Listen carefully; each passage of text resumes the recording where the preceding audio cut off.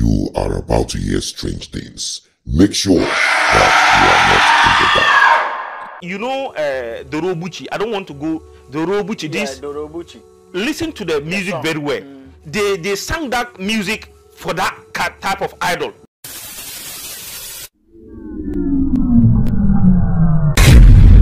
Hi everyone, welcome on board to Helper.tv. Is this for real? Like seriously? You know, most of the times songs are released and people keep repeating the lyrics of this song without proper understanding of it. They say, oh, it's just one of those things. Why are you taking it serious? Is it not just a song, an anchor, an anthem? It's something for us to jiggle and dance at the club and whatever it is. It's nothing. Really? I'm sure you must have heard this song. Don Jazzy actually brought this out. Doro this, Doro fresh, Doro fine, Doro that. And people thought Doro, is it talking about himself? Doro, Don Jazzy, Doro this. What does it mean? They say, no, it doesn't mean. But did you hear what that Malam said? That's a spiritualist, a fortune teller. He said that song that you probably sang in those days. He said that song was created. In fact, did Don Jazzy listen to this somewhere? Did someone ask him, did he get the lyrics of the song in his dreams? Where did this inspiration come from? He's saying that that song was created, that song was sung to praise that particular spirit. He said that spirit has one eye. You heard it? You heard it? Wow. In fact, I want you to hear more of what this Malam said. This is serious. This is serious. Most of the times we are exposed to certain things coming from some people without proper understanding of it. You will just keep repeating some. In fact, any song that does not have clarity, not something that came from somewhere, songs that do not have the same wordings, clear wordings, songs that do not have strange elements inside. Anytime you hear songs that have something inside of it, you should be cautious of it. Really? Doro this, Doro that, Doro that. Doro, who is Doro? What is Doro? You hear what the spiritualist said. Did you hear it? Let us hear the spiritualist telling everybody that cares to listen that that word, that sentence, that spirit is actually being praised. Where did Don Jazzy get this from? I thought his background is white garment. Are they worshipping Doro in white garment or what? Where did he? What is this about? Who gave him these lyrics? Where did he get this inspiration from? That are called the nationals are half full. They have one eye. Let me tell you this. You know, DOROBUCHI. I don't want to go DOROBUCHI. Yeah, DOROBUCHI. Listen to the music very well. They sang that music for that type of idol. Yes, one eye. You look at they mostly use one eye sign. Yeah. Yes, it is called nasanas. Yes, nasanas sometimes come in the form of mankind. They imitate the image of mankind and then come to you and beg you for old clothes. And at the moment you give them the old clothes, they use that against you. Someone can go somewhere, want to do something evil to you, and they tell the person they want your old clothes or something that is part of you. Yes, so the nasanas, this evil witchcraft that we have in every family can like come as a human being. They contract the nasanas to come. Yes, come to you and take their old clothes or beg for old clothes. And at the moment you give them that old clothes, attack on you. Against you. Some of them beg you for money, and they use that same money of yours against you. Wow. So now I think we've come to a point where we just don't swallow everything. You know, songs when we talk about Afrobeat or Afro-pop or Afro this, Afro that, it has gone wild and far. I mean, it has gone wide and far. There is nowhere you go to you won't listen or hear songs that originate from Nigeria. But what are the lyrics of this song? What does it mean? In fact, some of these churches are now, we saw some priests dancing the latest one, Buga.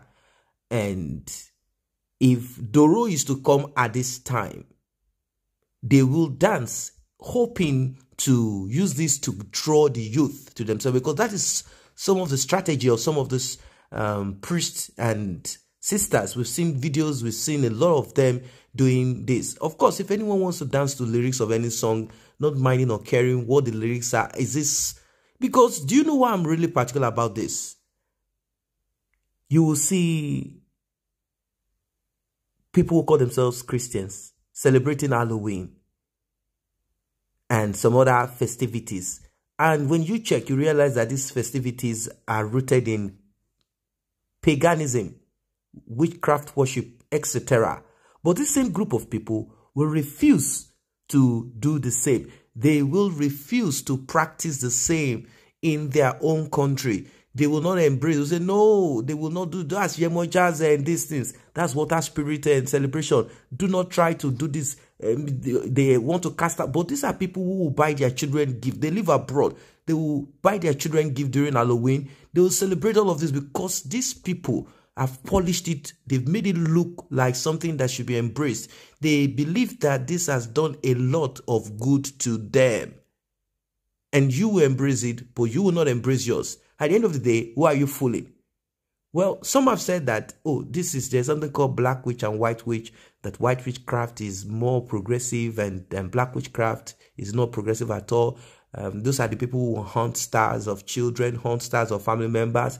They will bring people down. These have been what we've been hearing and people have been seeing. Is that enough reason? Is that the reason why people embrace such festivities in the Western world?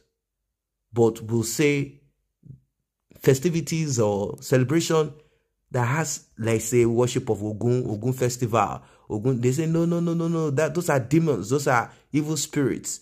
But they embrace the evil spirits of the Europeans. What is going on here? Like, seriously? Let us hear what the Malam said here. Witchcraft is real. Witchcraft exists. They are there. It is there. We have two categories. We have the good witchcraft and the evil one. One thing about the white people is they practice white witchcraft. Okay. They've opened school with it. When we say witchcraft, beye means abeye. That is how we call it. Yeah. Okay, divide the abba ye. What is the meaning of that? It has come well. For good. Yeah, it has come. So this same witchcraft that the white man has contracted, the phone that my brother is holding, you can do yes, you can use the phone to do video call, and I will see you, like, it brings loved ones together. But the beye of the black people is on the mirror. At the moment the beye calls you on video call on the mirror, that means the person is going to give you, the witchcraft is going to give you sickness, or it's going to kill you. Right. I'm sure you must have heard this several times, and you heard what he said, that, oh, the white witches, they use theirs to make mobile phone, the African this, they use theirs for destruction, it is never for progress, the kind of genie, the kind of spirits they use, the kind of, and they say spirits can be used for whatever you want, it depends on what you want. So where did all of this come from? Why is it that Africa, everything that revolves around Africa, Africans is always bad, is always wicked, is not focused, is not progressive minded, has nothing valuable to offer? Why is this? Why is it the way? Is this something that has to do with the mindset? In fact, when you go to churches, particularly churches that claim that they have eyes to see into the realm of the spirit, the third, the fourth, the fifth heaven, etc., you will see the picture image of a Caucasian Jesus. Is that really Jesus Christ? Like, seriously? You will see, and these people want to tell you that they saw your great-grandfather, they saw your room, they saw this, they saw your future, they saw your present, they saw your past. Like, seriously, how come your eyes are not open? Or are you not seeing anything? How come your eyes are not open? How then did you deceive yourself to put images of a Caucasian Jesus in your church? Really? How can Jesus Christ be blue-eyed, blonde, and is from that part of the world? Like, seriously? How could he have come from the tribe? How could he have come from Israel or David, come through that lineage? How is that possible? This is something that has to be made clearer to a lot of people. There is so much confusion. What is going on here? Even Christmas, we are in December right now. There's so much celebration, people hanging, lights, blinking lights right, left, and center. They have the trees, with the so-called Christmas this, Christmas that.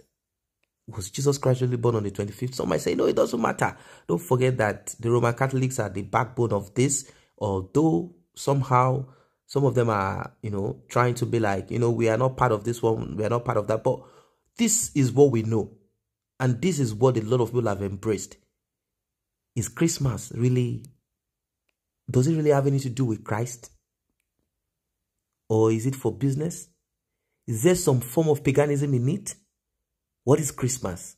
Is it Christ? Was Jesus Christ born December? Or they just picked a date and said, let's use the date. Is that how things are done? I'm sure most of you must have, done some research as regards some of these celebrations. Not the ones that are clear like Halloween. Yes. But you will realize that the same people who celebrate Halloween, celebrate Christmas, celebrate this, celebrate that. Come on. Where are we in all of this? I know this talk started from the Doro song, the song of Don Jazzy, where he spoke and sang, did everything. Till today, if we ask, who is Doro? Who is DOROBUCHI? What language is it? What language is DOROBUCHI? Maybe it could mean something else in Don Jazzy's language or in someone else's language. I want you to kind of clarify it. What is this?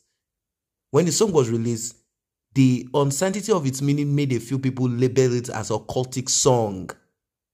Now, Don Jazzy back then debunked the occultic reference made about the song. In May 2014, he said the later part of the song means anything that is fun, cool, awesome, or fantastic. It is a lie.